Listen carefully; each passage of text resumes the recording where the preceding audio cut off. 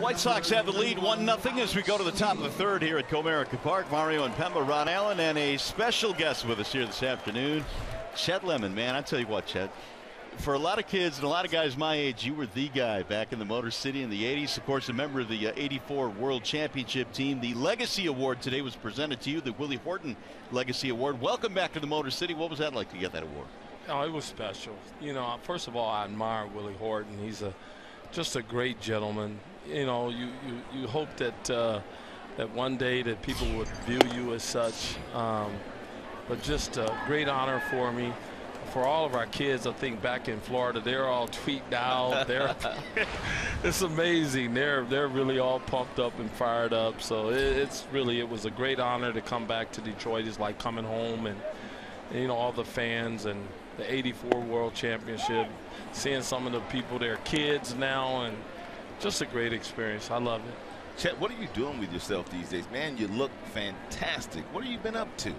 Just working hard, Ron. You know how it is. I mean, when you're working with those youngsters, you can tell them, but unless you can show them, they don't want to hear it. Right. They say, "Come on, you know, yeah, exactly. Show me how you do that, Coach." You know, so it's been great. You know, being out there with them has really kind of kept me, you know, active and moving and having a great time. And you know, it's been a great experience for me. You know, first of all, being able to work with some of, you know, what I consider to be the biggest investment we have, which is our kids, and to be able to work with them and still to have some influence on them, and they listen and hold fast to everything you say. So it's been pretty special for me, Ron. Yes. Now the organization is what? Chet Lemon's Juice. I love that name. That is awesome. But talk about that. You work with kids and you've produced a lot of pretty good players.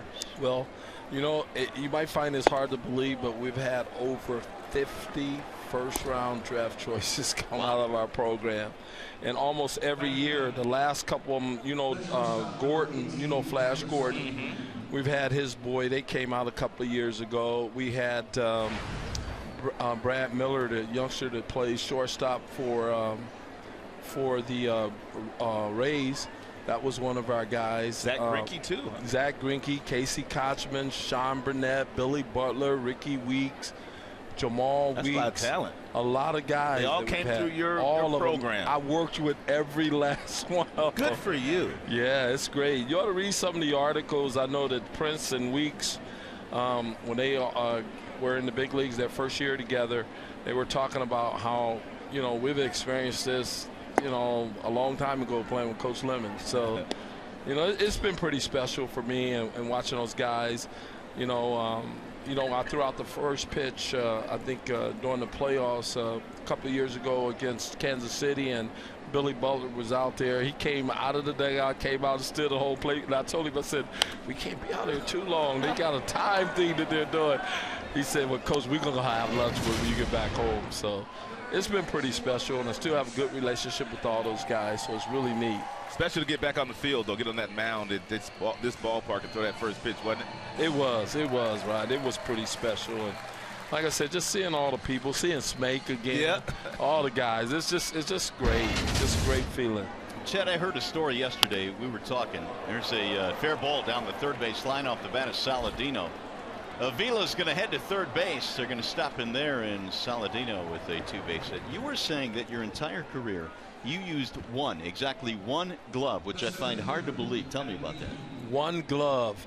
You know how you become very comfortable with something, and I just stayed with that. I felt good about it. They sewed it up. They stitched it up. You should have saw that it. Thing was ugly. It was. I have to admit, even for. It was so bad. There it is. There it is right there. Where is it? Was yeah, that's it. That's the one. That's the one right there. And you couldn't even see the R on it anymore. Rawlings, seriously, Rawlings came to me and asked me. They said that can we sew at least the R on it so that people can see that it's a Rawlings glove. Nice. And you know, so anyhow, yeah, that's one glove. I stayed with that. I remember we were in Cleveland one day, and the guys took the glove and hit it. And I didn't have another glove to go out there with. I would told Sparky, Skipper told them they better come up with that glove. And one of the clubhouse kids brought it to me. They would never tell who had my glove. But It was funny. You went straight to the chief then. You told Sparky no glove, no play. That's exactly right. I was straight, Skipper, I'm not going out there without my glove. And Sparky got it for you. Yes, he did. He got my glove for me. So it was great. It was great. Hey, Chet, on a more serious note, obviously it's an African-American Negro League weekend here, and we grew up in California where we played baseball all the time in the inner city on Saturdays and Sundays. Chet Brewer used to get all the athletes in an area. We'd go to a park and play. And you grew up with Eddie Murray and Ozzie Smith and all those guys. Yes. What is it going to take for baseball to get African Americans back in the game and playing the way that we played it when we grew up?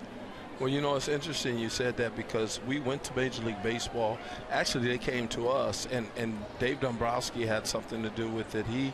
He actually had a committee. Yeah, and what happened was that they came to us and asked us to put together a proposal. We put together a proposal. Some of the things that we brought out was that baseball is becoming so expensive, and the way that players are being seen now is different than what it used to be. They used to go to the high school or whatever and see the kids play, or go to where we played, like at Connie Mack. The scouts would come out and see us play and things like that.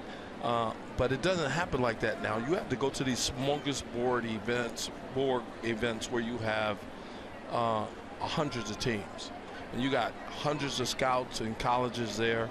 But you get to see so much talent. But the problem is a lot of the African American kids can't afford to go to these events. These events are $3,000. I know my kids went to $27.50. The perfect game events, the prospect wire events, the prospect select events. All these events that they have now is just so expensive, almost cost prohibitive. That's why a lot of our kids are choosing basketball and football. All you need is a pair of sneakers. Let's go, right? Yeah. So, we made a proposal. They like what we said. They told us they were going to approve it. And so we're still waiting. Actually, they came down. Tony Regan he's over amateur sports with Major League Baseball. Came in about former general manager. Yes, in Anaheim. with Anaheim. Came in a couple of months ago. Came to see our operation. Was very impressed. And told us that they are very interested in what we had to say and see if we couldn't work something out. So we're still kind of like waiting to see what's going to happen and transpire with that. But we do really want to see our kids. I think that what our fans are not getting a chance to see is probably some of the most talented athletes in the country play baseball because they're choosing other sports. Right. And it's just because of finances. Not being able to afford, but we got to get them in there, and we got to get more folks that are willing to work with our kids and really teach them how to play the game and play the game the right way.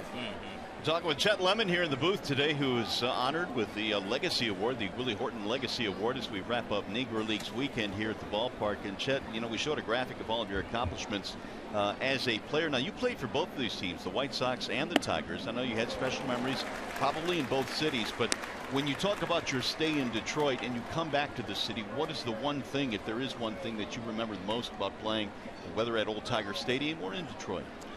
Well, Detroit obviously is home for me because this is where we experienced all the success that we did in Major League Baseball. And when you talk about, our accomplishments, they talk about Detroit.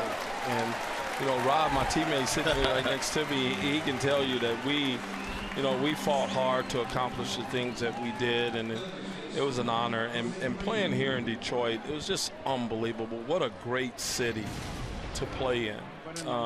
There's no greater city than Detroit because they love their sports. And I was fortunate to be a part of it and just so excited about being back here today and being honored with the award, the Legacy Award. What does Sparky mean to you?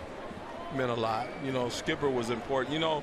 When he was inducted into the Hall of Fame, he mentioned it. He mentioned me, and it's did he? great. Yeah, it's unbelievable that he called you Chester? Yeah, he did. hey, Dusty Bud, Yeah, that was Gates Brown, wasn't it? Yeah, Gates. And all of us. Let me tell you about Skipper, though. The funny thing about it, when I retired from Major League Baseball and we started Chet Lemon School of Baseball, Sparky sat on our board. And he was just a joy to have around because I didn't have to say anything in our meetings because Sparky just took over. He came in and started telling stories about baseball. All the people that were sitting on the board, they didn't want to talk about baseball. They didn't want to talk about Skipper.